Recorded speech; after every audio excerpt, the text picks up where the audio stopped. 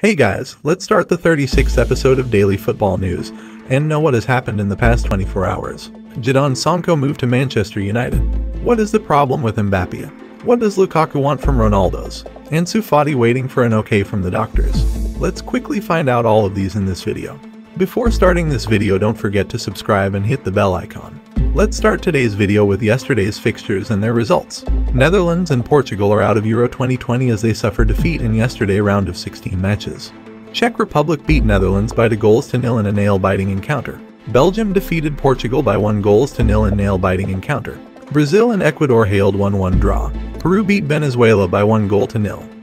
The Red Devils are close to an agreement with Dortmund. Manchester United are close to sealing the signing of Jadon Sancho. Football Insider says the Red Devils have reached a personal agreement with the England international and are close to striking a deal worth €77.5 million with Borussia Dortmund. Aston Villa are preparing to make a big offer for Chelsea striker Tammy Abraham.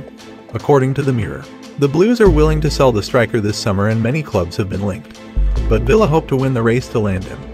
Barcelona are stepping up their attempts to commit Lionel Messi to a new contract. BBC Sport reports. The Argentine's contract is up in 4 days and the Catalan side are confident of convincing him to pen a new 2-year deal. England manager Gareth Southgate is set to be offered a new contract. 90 Minutes claims the Football Association want him to stay in charge beyond the 2022 World Cup in Qatar, and are ready to discuss a deal with him. Premier League champions could move for him this summer. Manchester City are interested in signing Reece James from Chelsea, says The Athletic. The England international has caught Pep Guardiola's attention with his performances and is on their list of targets.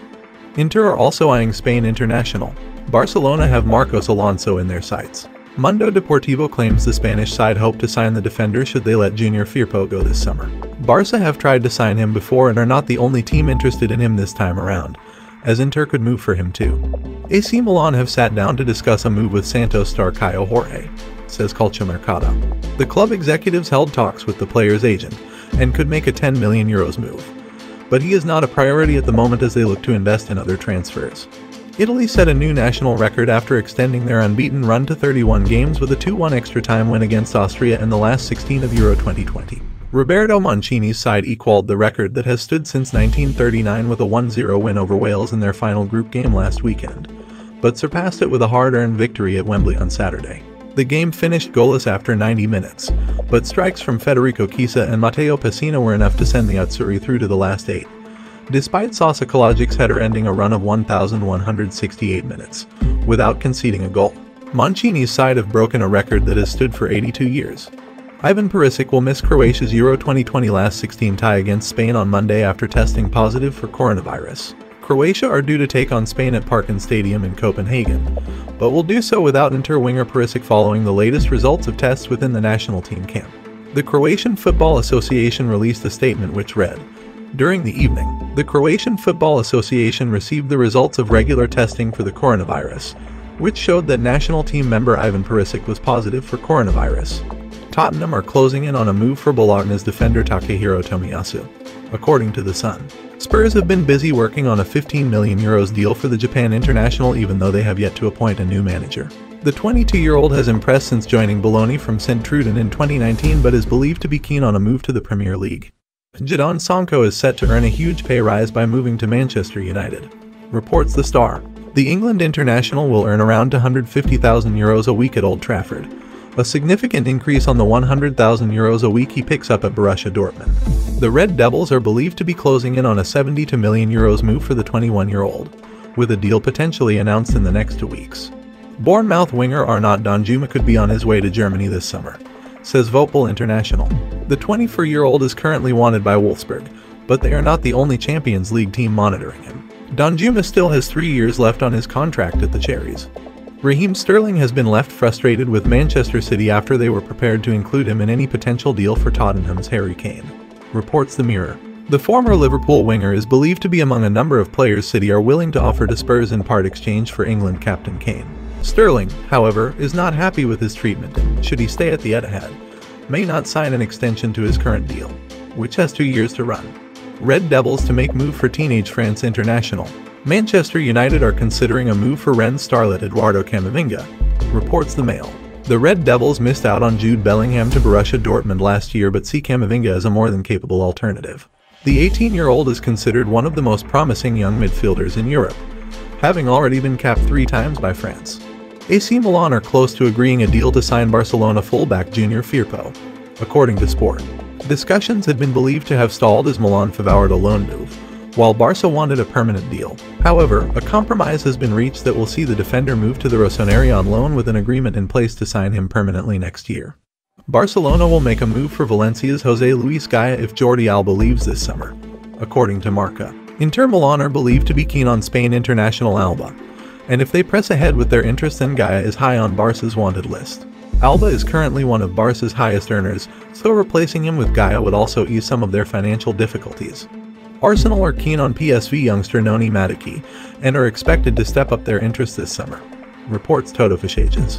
The 19-year-old England under-21 international, who began his youth career at Tottenham, impressed for PSV during a breakthrough season in the Eredivisie last term that has unsurprisingly led to interest from a number of clubs, with Arsenal poised to make a formal bid.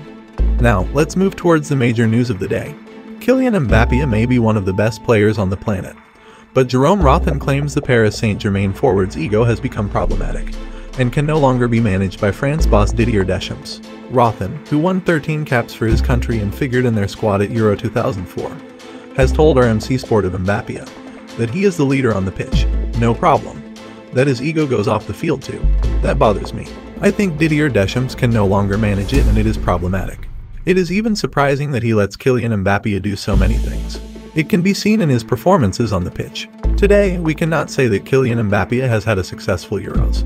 Is he in the right frame of mind like he was at PSG throughout the end of the season?